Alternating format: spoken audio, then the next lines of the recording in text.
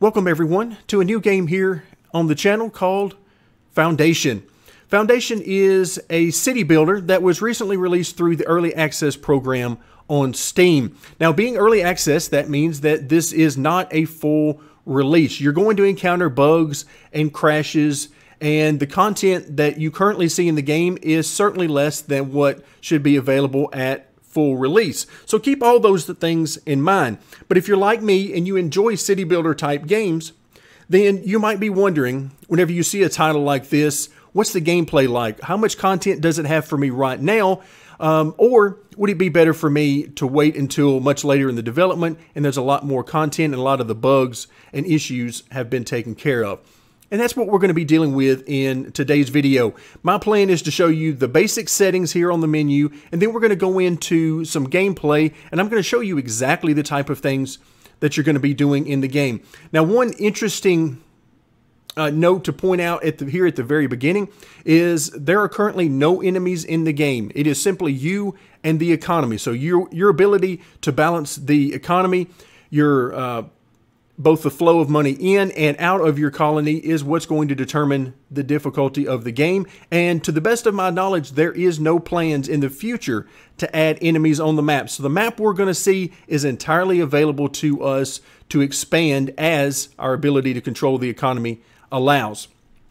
So moving on to the main menu, you can see, of course, the version at the very top. Again, don't let the 1.0 mislead you. This is an early access title, and in fact, once we get into the game world itself, you will notice that the build in the bottom right hand corner says alpha next to it. Just to clarify, we have the option for a new game, to load a previously saved game, then we got settings, mods, and then of course quit. Now the mods tab is going to be very interesting to see how this develops as the game progresses. If you're familiar with city building games, you know there are tons and tons of mods that can possibly be added. So I'm very interested in this in the future. So if we go back to that idea of enemies, perhaps a mod could be added later on in the game's development that will allow us to at least have some sort of enemy on the map if you decide that that's something that you would enjoy. Now let's go into the settings very quickly. This is a very basic layout. You can see under the General tab, we have language, scale, autosave, which is on by default. I've turned it off, basically because this early in the game, I'm not terribly worried about saves since things will be changing on a regular basis. Edge scrolling currently is on. We move over to the graphics tab. By default, VSync is enabled. I've turned that off, and then you can see the fairly standard list of options. Once we get into the game, in the top left-hand corner, you'll be able to see the frames per second. And frames per second for me have really been a non-issue to this point, but we'll see how things go as the game progresses. And then finally, we've got the audio tab. I've turned the music for YouTube purposes and recording purposes in general. I've turned the music all the way off, and the other volumes are left at the default max level. So there you have it for the main menu options. Again, very basic and straight to the point. Now let's move on to the gameplay. To get started, we're going to click on New Game, and then we're going to have a couple of options. Under Balancing, right now there is only one option for default, so we'll have additional options as the game progresses in that opportunity.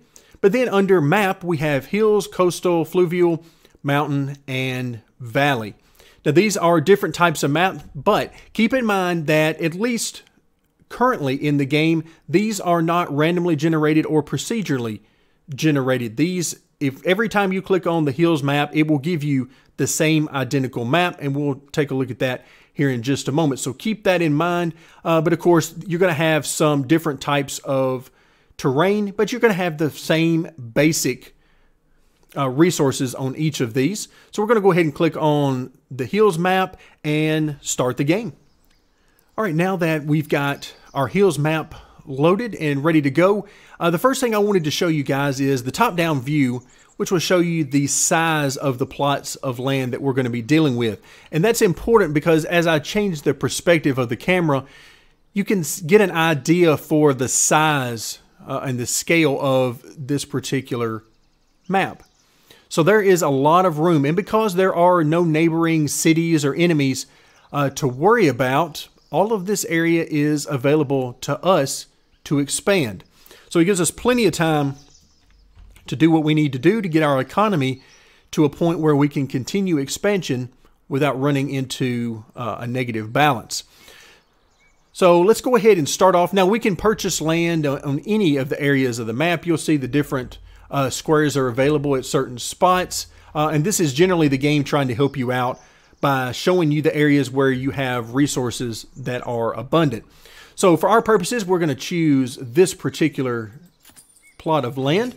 That one was free. From here on out, we can choose to purchase additional plots of land, but that's really not needed, particularly at the beginning of the game, because as you complete different goals and tasks, you're going to have the opportunity to receive free tracts of land. So it's really a non-issue, particularly early on in the game, which is what we're focused on for this particular video.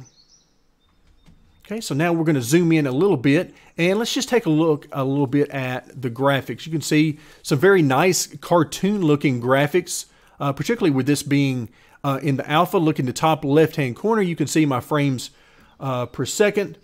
And this game is not terribly demanding on the graphics, so the cartoon look really works for me. I really enjoy this. And so let's take a look at our basic resources that we're going to need. Of course, we got trees for wood. You've got stone that we can work with in various capacities. And then you've got our berry bushes, which will provide us with the berries, which are great not only for food, but also for trading, particularly early on in the game. So this particular plot of land, just as the one next to it had, it's got everything we need to get started. So the first thing we need to do in the game is going to let us know we need a village center. But before we get into that, I do want to take a couple of minutes here and look at the menu options. Some of these you'll find yourself using quite a bit, and some of these you'll want to keep up these windows on the sides of the screen. Others you might not use very much at all. We start with the top left-hand corner, the frames per second, which will show there again because I have VSync off. That number is going to be quite a bit larger than the 60 it would be if it were tied to the monitor. We have a village information window, which will allow us to change the name of our village. It also lets us know when our next immigrants are going to show up. They generally, from my experience, show up 2 at a time. I haven't seen just one show up, and I haven't seen any more than 2 show up, but your mileage may vary.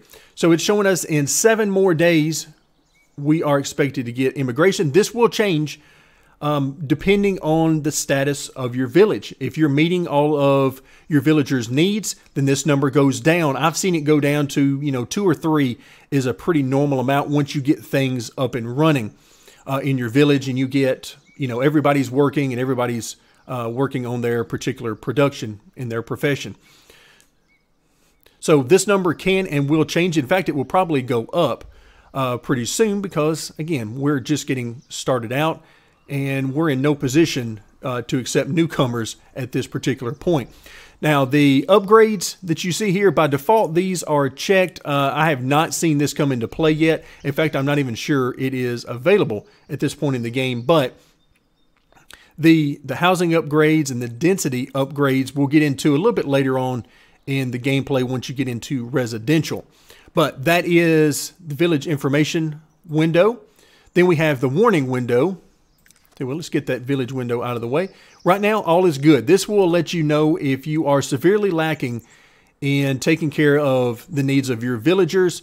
This will turn red, and you'll know that you've got something going on. Right now, you see we have no villagers because we haven't placed our village center yet. And then our level of happiness. Naturally, we want to get this as high as we can. That will certainly help us long term. Our resource panel will list all of our resources as well as the amounts. And again, we'll come back to that once we have some production going. And then we have our labor, kingdom, and clergy. This will come into effect more as the game continues, and you can get bonuses by performing certain tasks for either the clergy, the kingdom, or the labor. And we'll get into that. I'm not sure actually if we'll get into that in this video because that's a little bit farther down the line, but we'll see how that goes. Then over to the top right-hand corner where we have some paint development zones, which we'll come back to once we get a few villagers and we're ready to put them to work. But let's go ahead and start with our village center. This is what we're going to use to actually get our starting villagers. I'm actually going to put this guy down about right there, fairly close to the center. And now we have some villagers to deal with. Okay, I'm not going to worry about pausing the game as I would normally do around this time. We're going to let things progress and let these guys walk around a little bit. Right now they don't have any jobs or anything to do. But you notice that there is already a beaten down area where the grass has been trodden down. This is one of the game mechanics that I really enjoy because as your villagers move around, they will create their own paths. So essentially they create their own roads. So the more often they travel a particular path, the more well-defined that particular path will be. So now that we have this up there, we can come back to our paint development zone. Right now we only have 2 zones available. The Forbidden Land where we do not want these guys to go, and the extraction area. Now the extraction area is, as the description shows us, is we'll need to define where they can go to cut wood, stone, as well as gather berries. And we're actually going to paint this area. Now you can change the size of the paintbrush here, but the default should work perfectly fine. So what I'm going to do is actually just left click and hold down the left mouse button and just highlight all of this area that I want them to actually work in. And in this case, they will be chopping wood in this particular area. All right, that should be plenty of area for them for quite a while. Next, we're going to highlight the area with the stone, and then we're going to do the same thing with the bushes. Now, that will get us set up for where these guys are going to get the initial resources.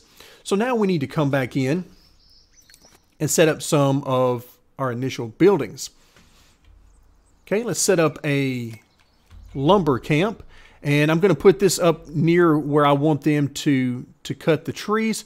So right in there should be perfectly fine.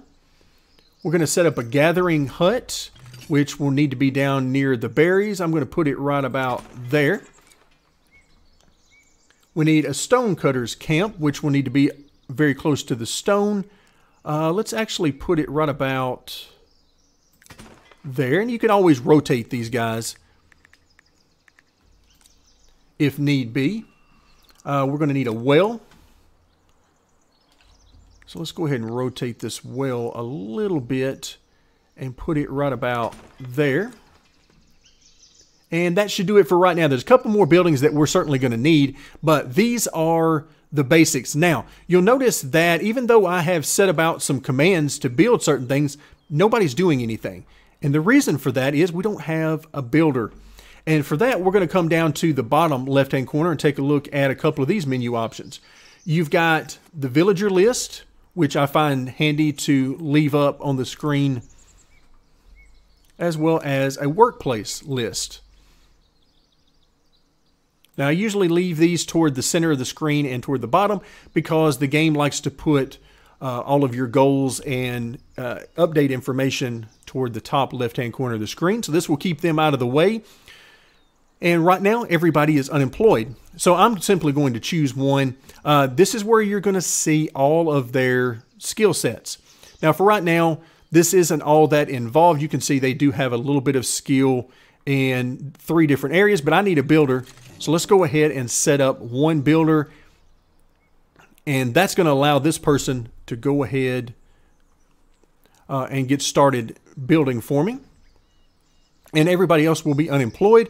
There you can see our builder. She is headed up to take care of our workplace, our initial workplace, and then we'll start to fill out this workplace table as well. And this is going to give us a few different options in order to assign workers. We can assign workers to a workplace directly from the villager list. So just like we did with the builder, I can simply click on the villager and select what I would like for them to do. Looks like we've got a lumber camp that is up and ready to go. The other option is to use the workplace list, or I can click on the workplace itself and add workers. In this case, I am going to add 2 workers as woodcutters, and that will get them started working there. You can see our builder has now come down to the berry hut, and we'll work on that. Should be done pretty quickly because the beginning buildings don't require a whole lot of resources. Okay, let's go ahead and increase the speed.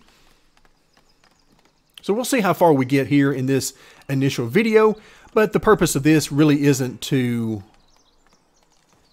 get very far into the game or talk about strategy or anything like that. This is more about showing you the basics of the game and what the gameplay looks like, particularly early on in the game, so you can decide if this is a title that interests you right now and something you want to get involved with right now at this point in early access, or if maybe you decide you need to wait a little bit longer for some more updates and gameplay to be added before you're interested in purchasing the game.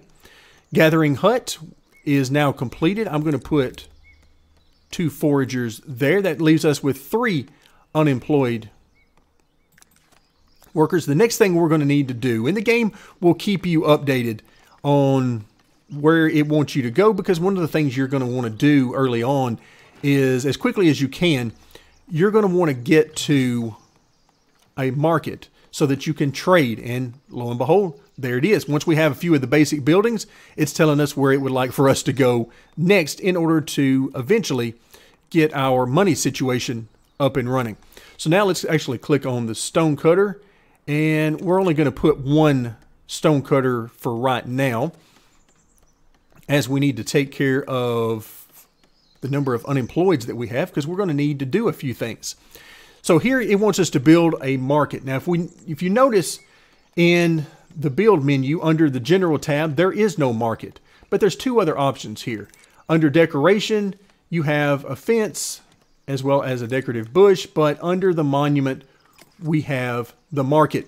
And you're going to see there are a lot of possibilities here. For right now, we just want the basic. We're going to do a food stall. And I'm actually going to have this guy, let's see, where do we want him to go? We'll put him around this side. So I'm going to put him, again, you can see our nice paths that are developing. So we're going to put him right along the side there. But you can see it's not actually going to construct anything yet because we haven't clicked on Start Construction. And that's simply because the game is allowing us plenty of opportunity to build out our market area as much as we desire. But for our purposes right now, this is perfectly fine. We're going to use this, Start Construction, and there you have it. All right, excellent. We've got our well that is up and running. We've got some guys out here cutting down trees. A little bit later on, as things progress, we'll have the option for reforestation so that you can keep a renewable source of wood around rather than having to continually search out the map for more areas of wood. So reforestation is an option as you continue on with the game.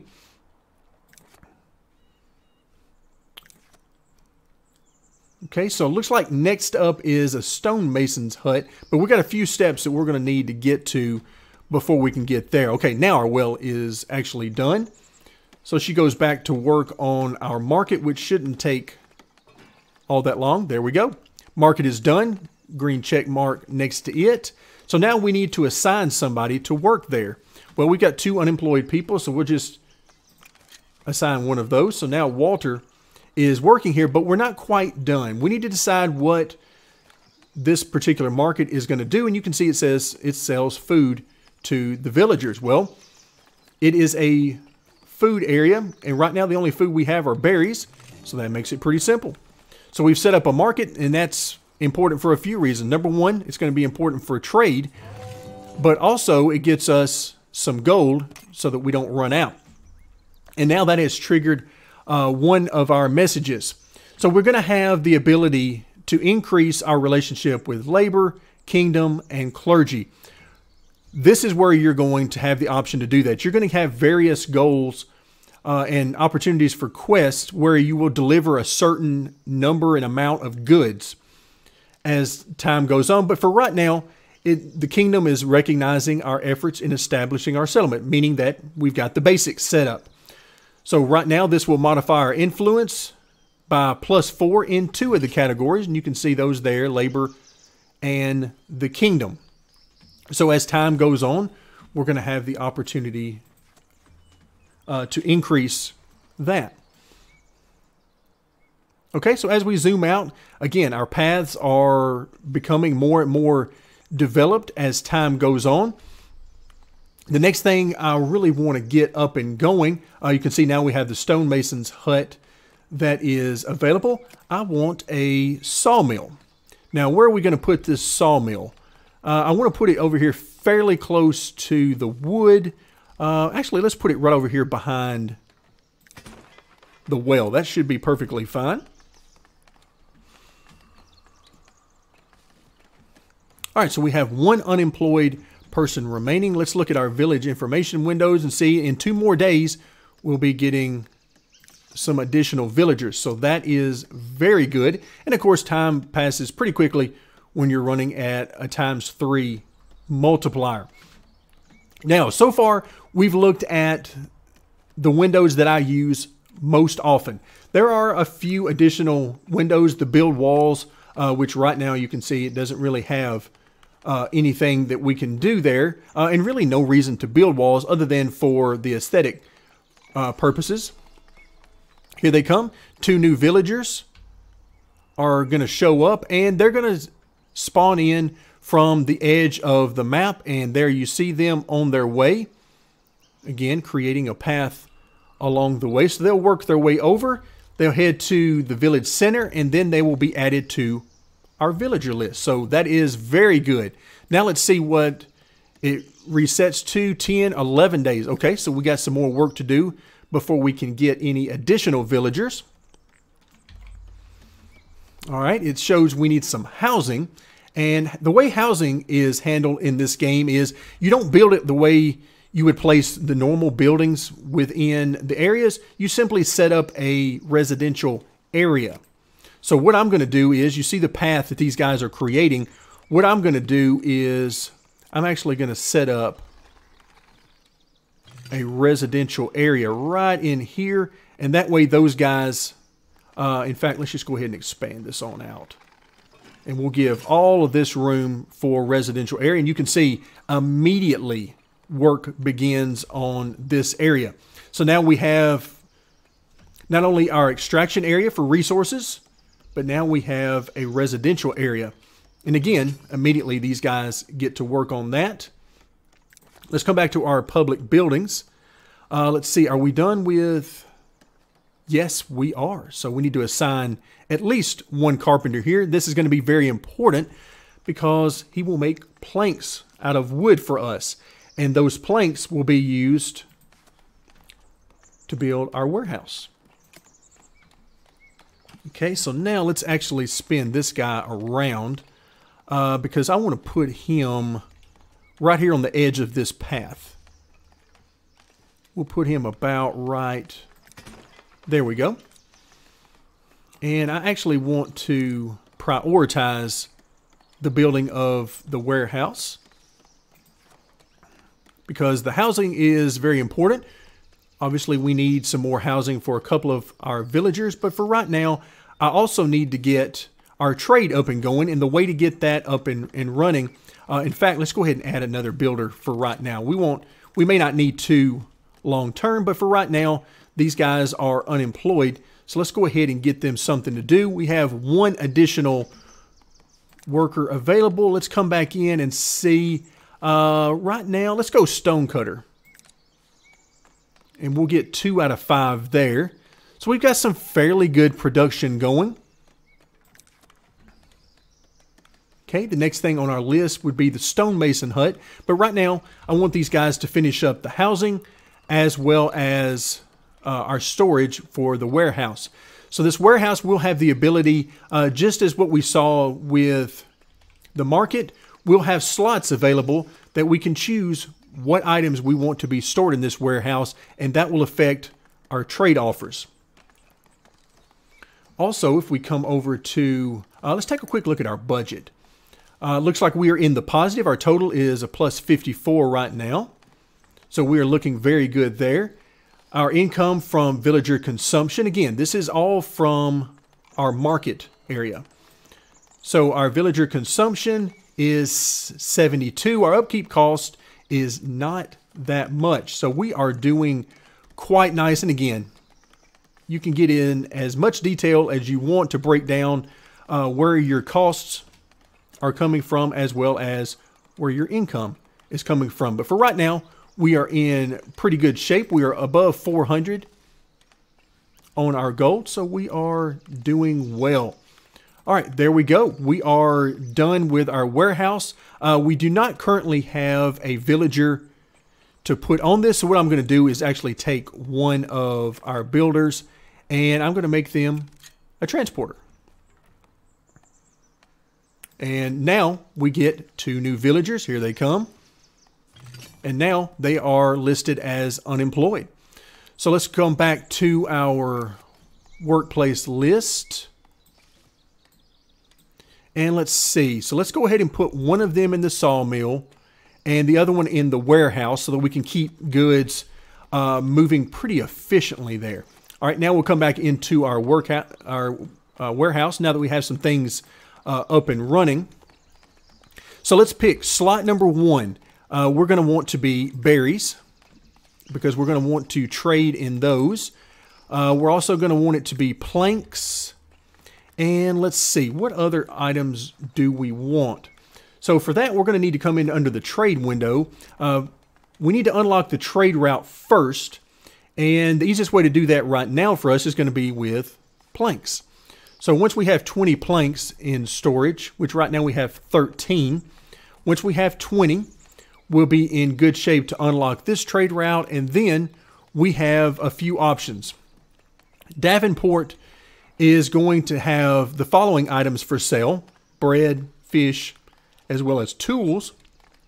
But most importantly for us is, what are they buying? They will be buying berries, polished stone, as well as planks. So planks and berries in particular are what we're going to want to focus on right now, and then we'll get into the stonemason a little bit later. There we go. You see we've turned green here. Let's unlock that. So trade is now enabled. Excellent. That will open up our trading resources tab, which now will allow us to set up what do we want to trade in. And then we've got some options. By default, everything is on no trade.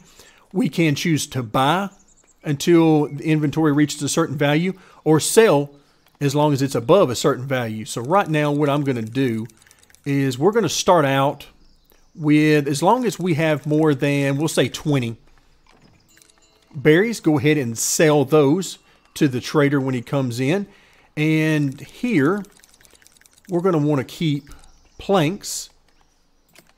We'll go ahead and do that. Now tools, since right now we don't have a way to make those on our own, I'm going to set a buy value, buy until we have 10. So as long as we have 10 or more, it's not going to purchase those. But as time goes on, we will deal more in that. Here's our polished stone. We'll sell when we have above 10 of those as well. So things are looking very nice. You can see some buildings that we have ready for us whenever we reach the next step. Now, to reach the next step, in order to get from a serf to a commoner for our villagers, we're going to need a church. So let's go ahead and set up a couple of other things here. Let's see, polished stone. And I believe that's actually all that we can trade with. Yes, we have these 3 items. So we're going to leave it at these 3 items and make sure that we have our green accept checkbox that is marked. So, and you can see they've already got some of these items that are located in there. And then every so often, our trader will actually come through and we will get some income from trading. In fact, let's look under our budget. Okay, no trade income just yet. Everything is still from our villagers. All right, we have 2 unemployed folks. Let's actually get those guys taken care of first. Workplace list. Let's actually go ahead and max out our gathering hut. And let's see, where else do we want to go? Let's go stonecutter for right now. And then let's take a quick look. Let's see, 4 more days for that. We're good. And as far as our goals here, it wants us to assign, in our final slot, it wants us to assign the tools to the warehouse. Okay, so we'll take care of that. Final slot, let's find the tools. And sure enough, there we go. So we've set up our first trade route. We've set up the items that we're going to be selling as well as the items that we're going to be buying. So now we are all set. Let's actually go under the territory because we've got some more land that has been opened up to us. And right now, let's see, this looks like a really good area. We might could use this for farmland in the future. We'll choose that one. And we have one additional one, and I like the resources I see down here. So we'll choose that one. Now we have another opportunity to choose who we're going to help. So if we choose to help the king and gain favor with the king, we'll need to deliver 30 berries. Clergy, same thing, berries. And we have a certain amount of time to do that. So it looks like all of these are going to be using the berries. Let's see, if we help our people, that will increase our happiness. Let's go ahead and help our people. And now in the top left-hand corner, you can see deliver 30 berries within the next 60 days. And as soon as we have 30 berries available here within our storage, then this will turn into green and we'll be able to complete that. That's how you're going to complete these particular goals that we have. Also, you notice we got some more villagers. So things happen very quickly. And that's one of the things I wanted to do in this very first video is give you an opportunity to see how the game gets started and how things begin. So now we've got these additional villagers and there they are. So what I'm going to do at this point is, again, normally I would slow down time and work with it much better than what I'm doing now. But for our purposes today, let's go ahead and extend out our extraction zone. And I'm going to use all of this upper area here. Okay, then we've got our berries. So I'm going to put a little bit there. Okay, that looks good. We are in good shape. I don't want to work with that. I'll probably be using this for more housing in the near future, but we're getting a little bit ahead of ourselves now. In fact, now that I notice we have 2 villagers that are lacking for some housing. All right, you notice that there are different colors here. Right now, I'm not terribly worried about it because we're just doing this for demonstration purposes, but those are the different areas of land and how valuable they are as far as where the villagers want to live. But again, right now, for our purposes, I am not terribly worried about that. We're simply filling in the blanks as best we can, and I'll leave it to you guys to decide how you want to work on those things going forward. You also see now that we're in these different zones, we have reforestation. So this is a good opportunity for us to set up reforestation in these areas where our woodcutters have come in and cut down all the trees. Okay, so we're going to go ahead and set up reforestation there. And in order to actually do reforestation, we would need to set up a forester camp. So let's go ahead and do that. We'll go ahead and put that about right there. Again, we'll put him near the area that they're going to be working in. 2 unemployed villagers. And right now we have a very nice flow to things. The next thing we'll get into upgrading will be, we'll get into the farming. We'll get into sheep, which will enable us to get into cloth, which means we can get into making clothes, and so on. There we go. We got 2 new villagers. So things are progressing very nicely. And just sort of conclude this video, I have had 1, maybe 2 crashes so far in the game, but those were after I had been playing for actually about a couple of hours. And we've had no crashes to this point in the video, so the game is pretty stable. The frames per second have been great. I've had no issues there, no stuttering, no real popping in and out of textures, anything like that. So I'm very happy with the game to this point, and I really can't wait to see how things progress moving forward, not only with the game itself, but what type of mods we might have access to as we get closer to release. So that's going to do it for today's video. Hopefully, this has given you what you need to decide if this is the right purchase for you. Thank you very much for joining me, and stay tuned as we will continue our coverage on Knee Pit Gaming.